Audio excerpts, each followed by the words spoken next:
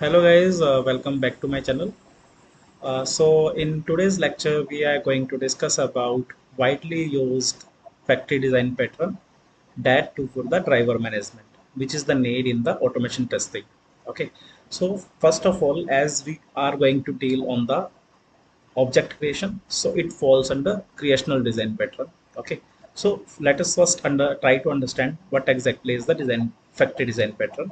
So for example, we have multiple classes as like chrome driver, firefox driver, and edge driver, right?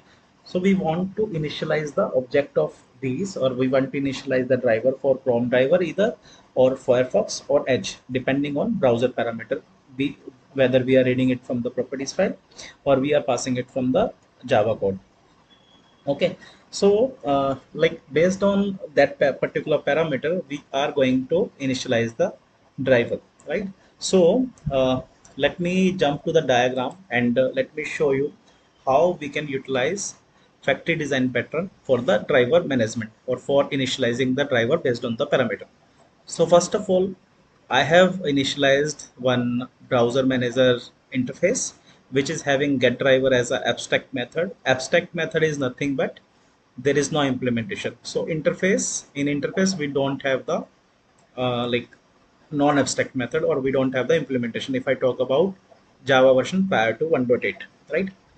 After Java 1.8 also, this type of interface still exists apart from this functional interface. Okay, so I'm talking about plain interface wherein I have browser manager and get driver as a abstract method, right? So Chrome manager, I mean Firefox manager and Edge manager, what they are doing, they are doing the implementation of this browser manager, meaning they are implementing this browser manager interface, and then after they are implementing this get driver method, right?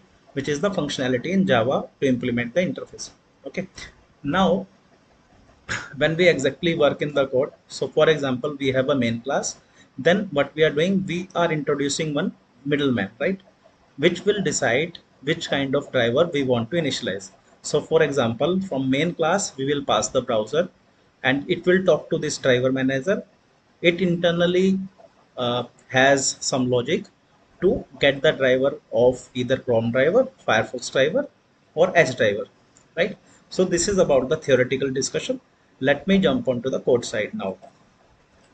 Okay, so I have code already written, to in order to complete the video or cover the video within the minimal duration. So I have this main class. First of all, what I have done, I have created one browser manager interface as like I displayed or demonstrated in the diagram, wherein what I'm doing, I am initializing one driver. I have one abstract method. If you look at it at this, there is no implementation for this particular method. It is like web driver, get driver. Web driver is its return type, and get driver is method name. Okay, so now chrome manager is implementing this. When chrome manager will implement the browser manager, it will have to override the method of browser manager, right? Wherein what I'm doing, as like we normally do, webdriver manager.chromedriver.setup to download the chrome dependency, and then we are returning the return new chrome driver. This way we are returning the WebDriver. Okay, similarly, if I come to firefox, it is again implementing Firefox manager, browser manager, right? And we are again implementing get driver. Likewise, tomorrow, for example, we have multiple cases, right? We have multiple, for example, I want to add Safari, I want to add Edge. Likewise, I can add, and this way we are achieving the loose coupling, right? Now, moving on to driver manager, right? So in driver manager, what I'm doing, I have created one method, get browser manager, right? In this case, what I'm doing, I'm passing one parameter, string browser. Okay, herein I have written the switch case. Okay, wherein what I'm doing, if case is chrome, meaning if I'm passing browser as a chrome, right? What I'm doing, I am returning the new chrome manager, right? So when I will return new chrome manager, I will get the instance of this, right? Got it? I'm getting the instance of new chrome manager, right? And when I'm passing firefox, I'm getting the instance of firefox manager, right? And if none of the case matches, then we will throw no matching browser, right? Now comes the triggering point, or the actual code where exactly we will call this main, right?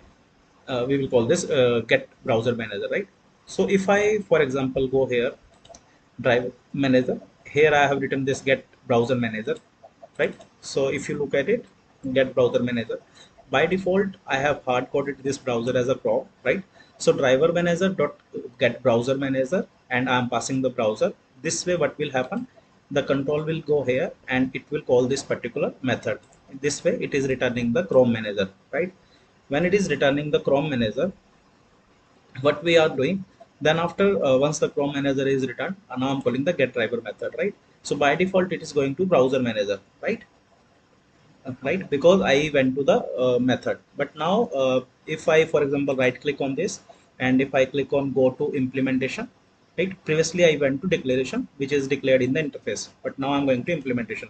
So it will say whether you want to go to Chrome driver, Chrome manager, or Firefox manager, which is going to decide based on this Chrome or Firefox, right? So in this case, as this is Chrome, it would be decided at runtime, and the control will go to Chrome manager, right? Once the control go to Chrome manager, then this get driver method of Chrome manager, here we are setting up the Chrome driver and we are returning the Chrome driver instance, right? So if needed, we can download, we can add the Chrome options and all to add the capability. I'm not considering that as of now. So what I'm going to do, so for example, this is Chrome, I'm now going to run this particular case. So what will happen, it will launch the Chrome browser, and then it will enter sourcedemo.com. Okay, if you notice, it has launched the Chrome browser and it is able to launch this sourcedemo.com. Now I'm closing this and I'm changing this Firefox. Okay, so what will happen now, it will now launch Firefox browser and enter the sourcedemo.com URL, and that particular site will open. Okay, so let us see, Firefox got launched and sourcedemo.com got opened, right? So this is how we can implement the driver factory design pattern, I mean for browser management. So in case you want to learn this, I would recommend to like implement it on the in your code. I mean, only then you will get the understanding. By going through the video, you won't get much understanding. You will have to implement it. So thank you for watching. I would request you to please like, share, and subscribe so that we reach to the maximum people and we can help each other. Thank you.